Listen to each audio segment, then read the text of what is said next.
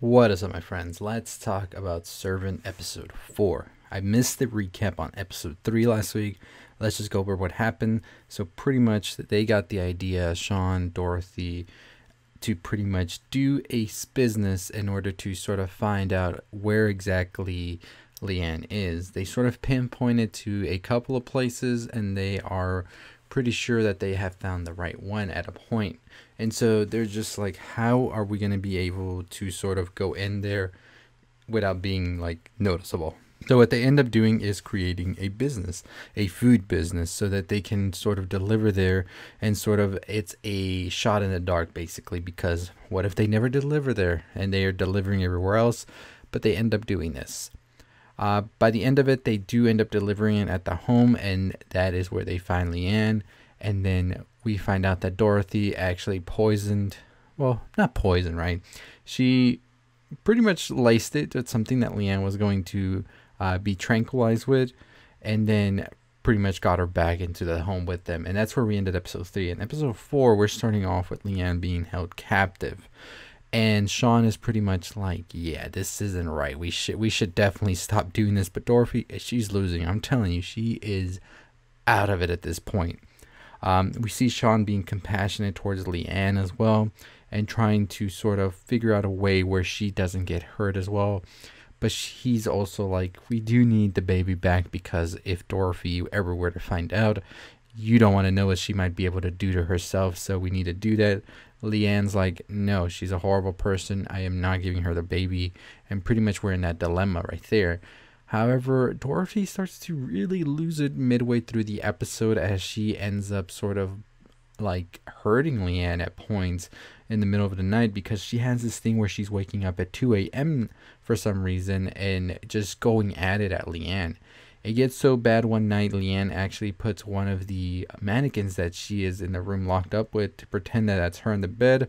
And as Dorothy gets distracted by this and knocks her on the side of the head with an obsidian of some sort and tries to run out and leave, Sean wakes up to his burning hand, and then we see Dorothy just standing there after she has just hit Leanne with the obsidian, and now she is covered in mud or dirt or whatever.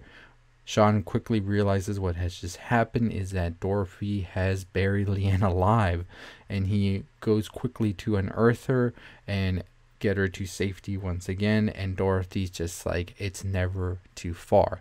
So by the end of the episode, we kind of get a idea of why Dorothy is waking up at 2 a.m. and it has to do with baby Jericho and what happened that day, I believe. So pretty much that's where we ended this episode right there, and I thought it was one of the most intense episodes of the whole series itself. It definitely really is laying the groundwork of where we might be headed into next, and it definitely starts to have you question exactly what is the extent that Dorothy will actually go to in order to get what she wants. And at this point, I think she can go all out, and there is no restraint on her, honestly, because imagine if Sean hadn't woken up to his burning hand, what would have happened? I'm pretty sure that would have been the end of Leanne for some reason. The other thing is that Sean gets his taste back as well, and I think that has to do with the whole Leanne and him sort of building this relationship. And I think that that's sort of like helping mend things between the two of them. And I think Leanne definitely lifts the curse from him. Also, the burning of his hand makes me think that they are linked in some way now because of this.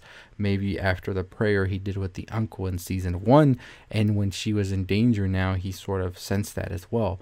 So I think that we're definitely going to be seeing more of that be explained in the coming episodes, because Leanne sort of alluded it to Sean as well by the end of the episode that his hand started burning. So I'm not sure if maybe Sean is now like part of the cult itself now, and that's why he was able to sense these things as well, and is sort of like having this bond with Leanne also, or what exactly is going on.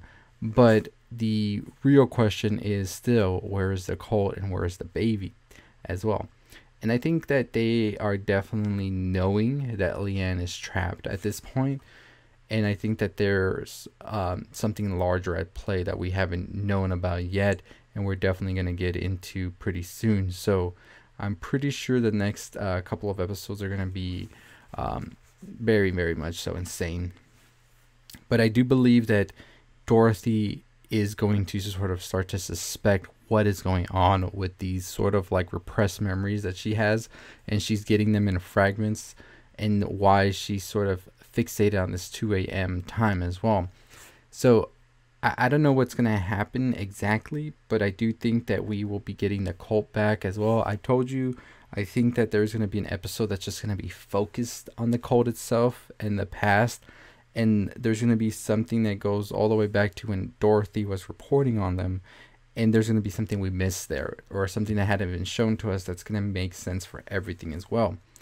The baby itself, I don't know. At this point, I was wondering if there was any mysticism or like really something supernatural going on with the show, or if it was just all in everybody's head. But now I'm not too sure if it's just in everybody's head, because after Leanne performs the ritual or the prayer, whatever you want to call it, incantation, that's when Shawn is able to taste again.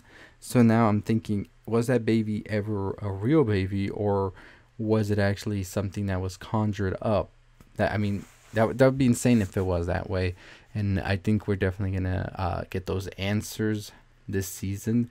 But if you ever watch my season 1 episode explanations, I always said I don't know how they can keep going with this and make it longer, but I could definitely see them doing that in this season. So I don't think we're going to get all the answers we're looking for. According to the creators of this series, it's actually going to go on for 5 seasons. So I think we're going to get a couple of answers sprinkled here and there, but I think we're going to get a bunch more questions dumped on us like we did the last season. So yeah, I wouldn't hold my breath trying to figure out what's going on, but I do believe that we're going to get some more insight into the cult in this season, and I do believe Shawn is going to be more entangled with them than he wants to believe because of everything that has happened.